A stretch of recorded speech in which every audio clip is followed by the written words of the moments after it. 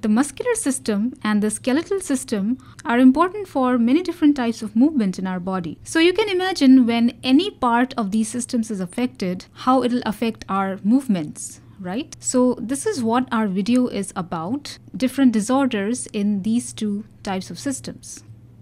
First, we will look at a disorder that affects the neuromuscular junction. So here is a neuromuscular junction. The green things, they are nerve endings, parts of neurons. And the neurons, where are they coming from? From the CNS, central nervous system. So this is the central nervous system. In fact, it's the cross section of the spinal cord. And this is a neuron. The green thing is a neuron. And this is a muscle.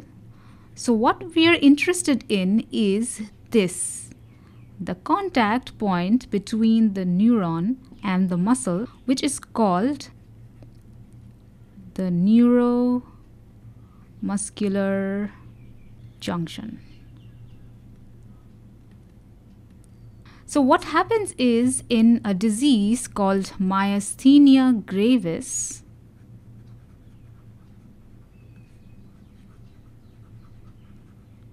the neuromuscular junction is attacked by our own antibodies. So that is an autoimmune disorder.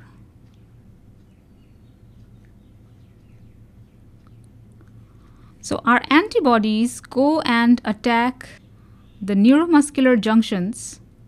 And so what do you think will happen? What happens in a neuromuscular junction? Do you remember? The nerve transmits a signal to the muscle and tells it to contract. So we can contract our muscles and we can do different kinds of movement. When the antibodies affect this neuromuscular junction, this communication is not happening very effectively. The neuron is sending the signal, but the muscle is somehow not receiving it well. So what happens is the muscle does not contract as efficiently and it gets weakened, and that may result in tiredness, fatigue, or even in some cases paralysis. So let's break down this name. Myas means muscle. Asthenia means weakness, which is what we see in this disease. And gravis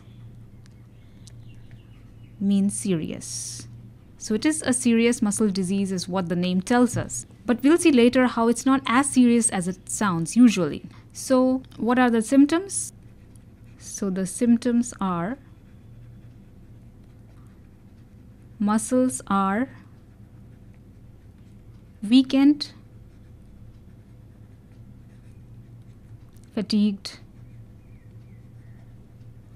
and in some cases paralyzed. I said it's not as serious as it sounds because it can be managed. There is no cure for this disease, but there are certain medications which improve the transferring of the signal between the neuron and the muscle. Then there are some medicines which reduce the immunity. They are immunosuppressants. So management, treat the neuromuscular junction, and immunosuppressants. So these make sure that the person is able to manage the regular movements that he wants to do. Another disease which on the face of it might look similar is muscular dystrophy. Dystrophy means degeneration. So the symptoms are kind of similar like myasthenia gravis. So weak muscles, paralysis, but the reason is very, very different. The neuromuscular junction is not affected. The muscles themselves are affected. You can see the difference. This is normal. It's a normal muscle, biceps in our arm, whereas this has the diseased muscle. You see how thin it is. It's degenerated, and the cause is genetic. There are many types of muscular dystrophy. Each of them is caused by a genetic reason. Actually, this is more serious than myasthenia gravis. It can be, not necessarily. Most people can live a healthy life with some kind of management. Again, this disease has to be managed. It can't be cured. So management by certain drugs like steroids. And then there is physiotherapy. Most people will live for quite a while, but sometimes the disease spreads too soon and a person lives for only, let's say, 20 or 30 years. So yeah, this is more serious, although the disease myasthenia gravis has the word gravis in it, which means more serious. Muscular dystrophy is actually a more serious disease. Another disease of muscles is called tetany. In this disease, the muscles spasm or contract uncontrollably. You have no control on it. So, for example, in these hands, you see these hands have peculiar postures, right? Why is the person holding their hand in such a way? Well, not on purpose. They just can't move their fingers, so they have more normal postures. Their fingers are stuck in these poses. That's because they are contracting uncontrollably. Sounds painful, doesn't it? In fact, it is. And the cause is low blood calcium levels. So the symptom is uncontrolled spasm of muscles, and the cause is low blood calcium, and it often results from hypoparathyroidism. So what is the treatment? Calcium supplementation.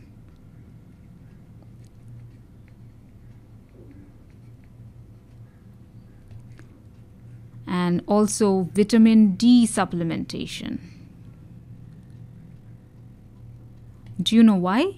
Because vitamin D is absolutely essential for us to absorb calcium ions from our gut. Let's say you have a lot of calcium-rich food. If you don't have vitamin D in your body or not enough of it, then your body can't absorb the calcium from your gut. So both calcium and vitamin D are necessary. So these three were muscle diseases. Now let's move on to bone and joint diseases. So this here, again, it looks kind of painful. It's called arthritis. So here what happens is joints are inflamed. So you see this is a healthy joint and this one is inflamed. So symptom, inflamed joint. So what are the causes? Okay, so what are the causes? Old age. What happens in old age is, because of wear and tear for a long period of time, you see this blue thing, this is the cartilage between the bones, and that gets worn out.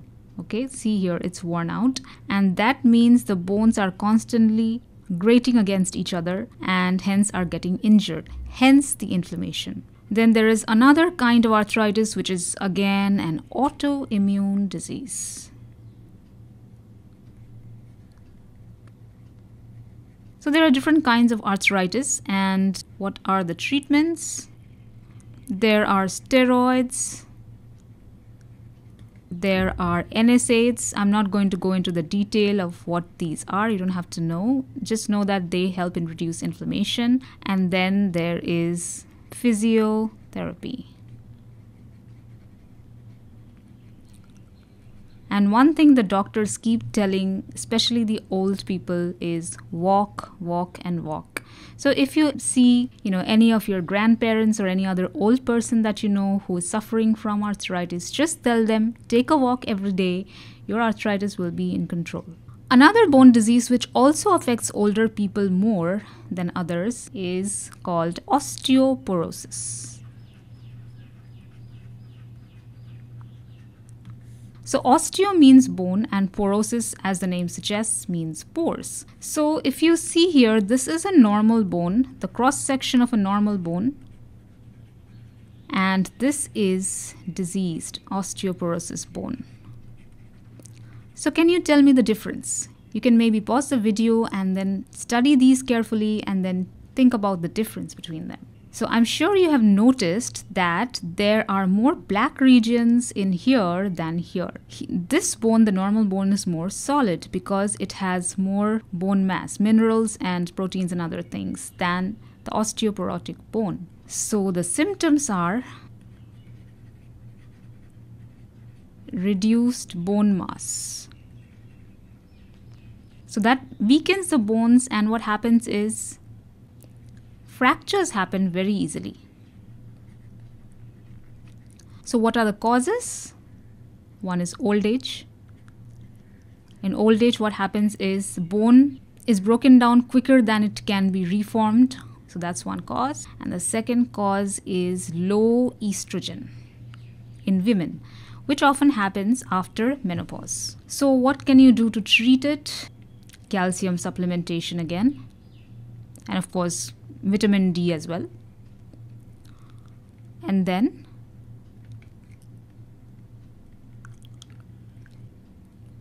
hormone replacement therapy.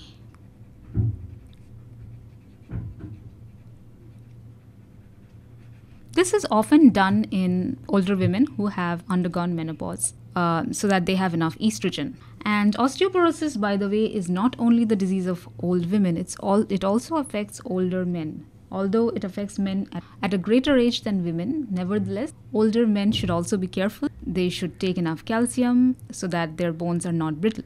Another bone disease, or rather joint disease, is gout. This is another type of arthritis actually. So you can see here what is happening in gout. You see this foot here, this joint here, it's swollen, it's inflamed. So it's an inflammation of joint. And why is the inflammation happening? That has a very specific reason in gout. You see these yellow crystals over here. These are uric acid crystals.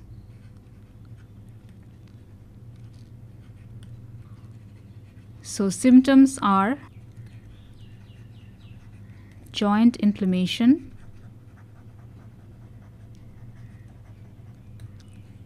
cause is uric acid deposition in the joints. How do you think gout can be treated? Medications which reduce uric acid levels in the blood,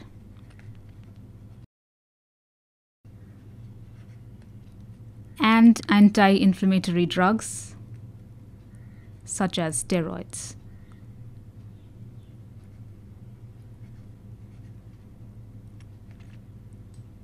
So to summarize, myasthenia gravis affects the neuromuscular junction so that the muscles can't function properly. They can't contract properly and become weakened and finally paralyzed. Then in muscular dystrophy, the muscles degenerate because of genetic causes. This is tetany, where the muscles spasm uncontrollably because of low blood calcium levels. This is arthritis, in which the joints are inflamed because of old age or because of an autoimmune disease. This is osteoporosis, where the bones are brittle because there is less deposition of minerals and other material. And then finally, this is gout, which is another type of arthritis because of uric acid deposition in the joints.